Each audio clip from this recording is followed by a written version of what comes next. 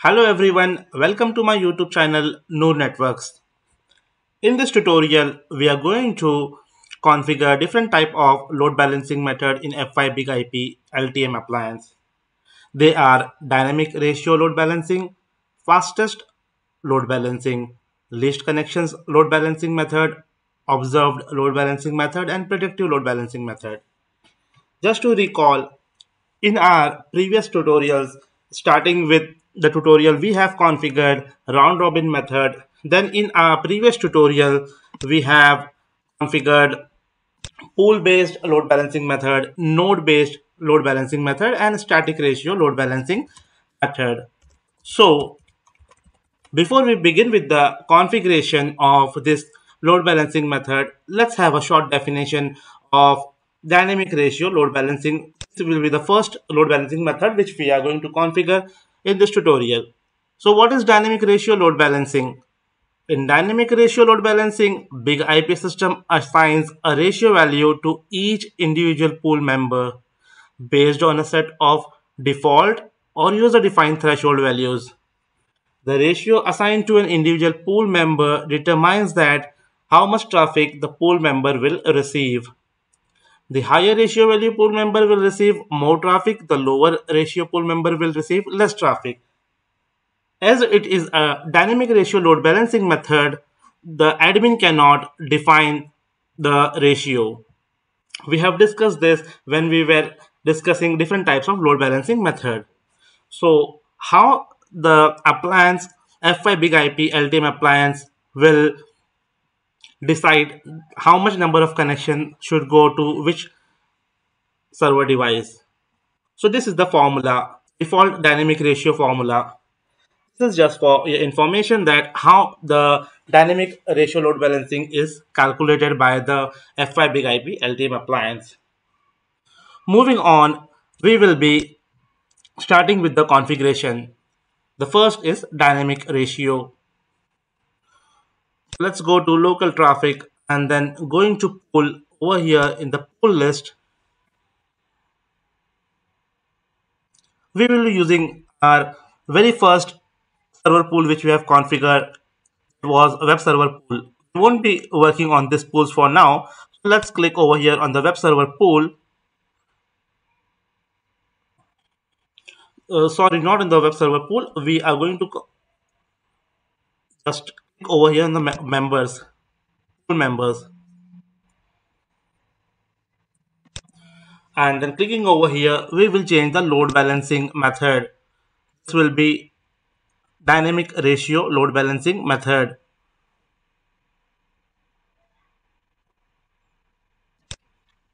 Once you have selected this, click on update button. It is updating the configuration and it is updated. So now we will go to our client machine and we will initiate the connection as we are doing from the starting.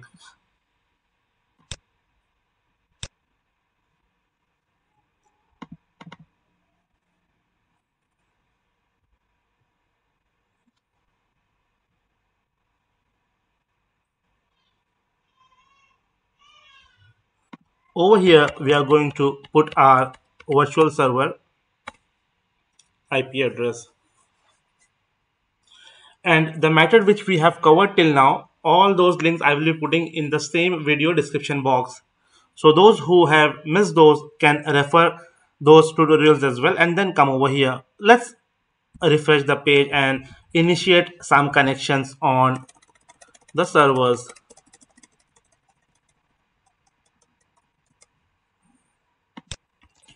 Now we will just go to the statistics and over here we will check the connections initiated using the dynamic ratio load balancing method. The statistic type will be pools and let's expand this web server pool. Refresh the page.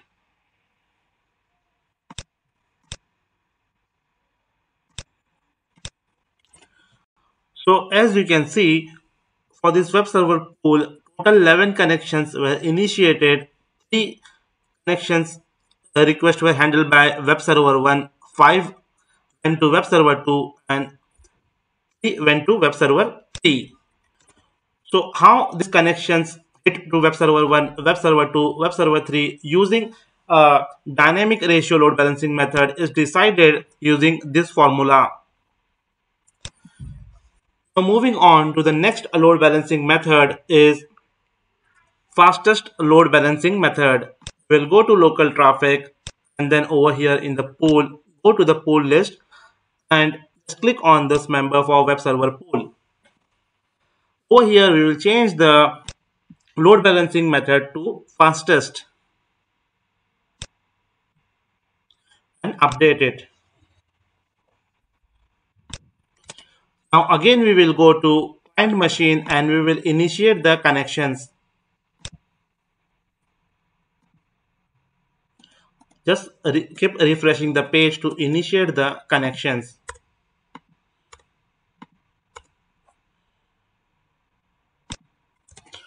Guys, just add a note over here. We have configured dynamic ratio load balancing method and initiate the connection, right? So the statistics will be shown for that as well. And then now we have configured the fastest load balancing method. So what we will do, very first we will reset the statistic and then we will initiate the connection, so that you will come to know the output of the fastest load balancing method. Let's go to web GUI of F5 LTM appliance, and over there we will just reset the statistics. We'll go to local traffic, pools, and for this pool we will reset the connection.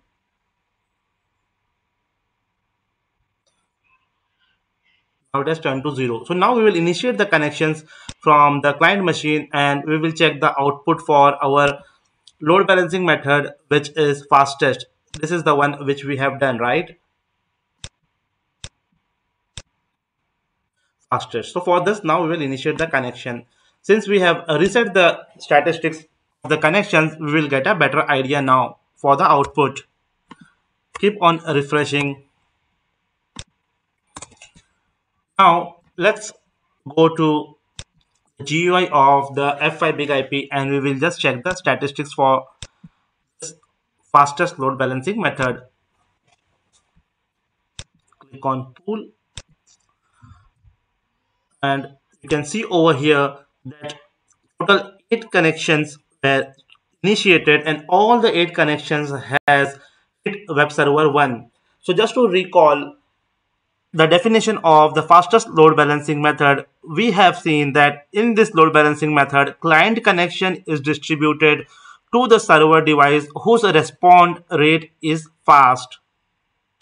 So the response rate of our web server 1 is fast, and that is the reason that F5 Big IP has sent all the requests to web server 1 when we have chosen fastest load balancing method.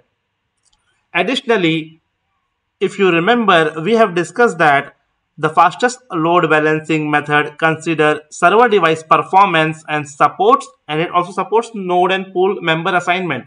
But the important thing which you have to focus is that the load balancing method has considered the server device performance, and as per F5 Big IP, the server device performance of web server 1 is good. So all the connections has hit to web server 1. Now let's move to the another load balancing method, which is least connection. Again we will go to local traffic, but before that what we are going to do, we will reset this so that again we don't have to come here and we can easily see the output for our next load balancing method. We have reset the connection and now we will move to local traffic, pools, pool list, and just click on web server pool member, and we will change the load balancing method to least connections. We'll go with list connections member, update it. Now it is updated. We will move on to our client machine to initiate the connection.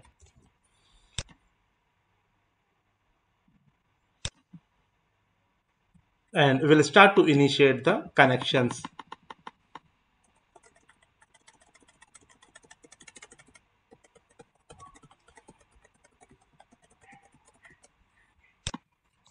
Now we will move to the F5 appliance and we will check the statistics.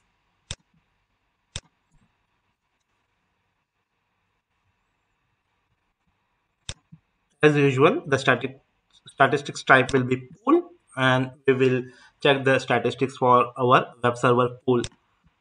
You can see that in total 6 connections were initiated. So web server 1 got 2, web server 2 got 2, web server 3 got 2 connections. Just add a node over here that the least connection method, observe load balancing method, and predictive load balancing method, all three perform similar to how the round robin method performs. The first method which we have learned was round robin, and if you remember the round robin method, we were getting the connections evenly and alternatively. Similarly, the least connection, observed load balancing method, and predictive method works. This is justified that the least connection method works like a round robin where you get a even connections. Let's move on to observed load balancing method.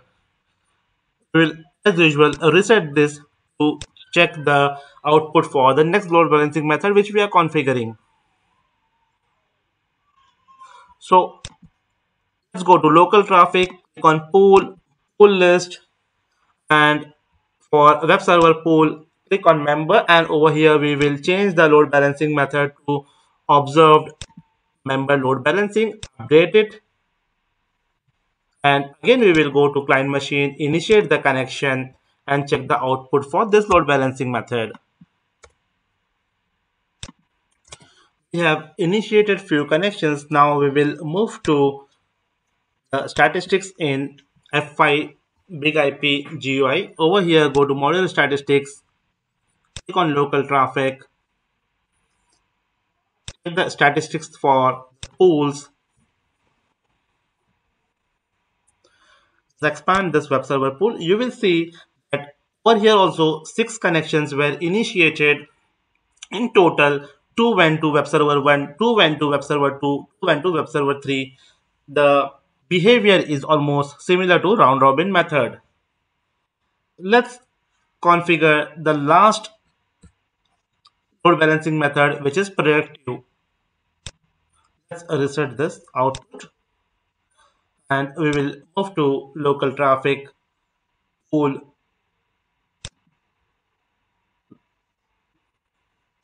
list, and we will change the load balancing method to predictive.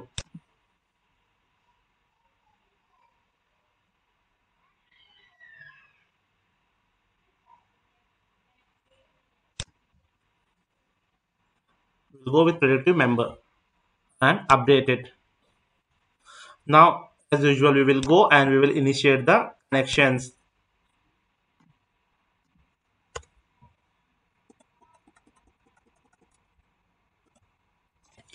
Let's again move to the statistics.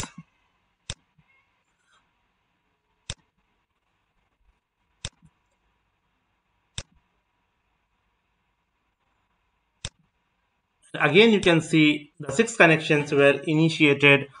The 2 went to web server 1, web server 2, web server 3, 2 each.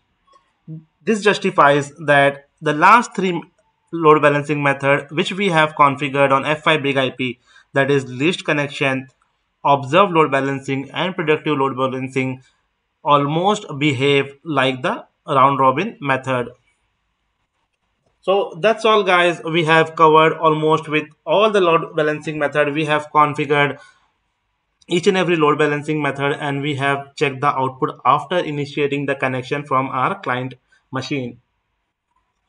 That's all in this tutorial. In the next tutorial, we will be discussing about the server device health monitoring, and we will be configuring this on F5 Big IP load balancer. The server device health monitoring we will be configuring on F5 Big IP load balancer.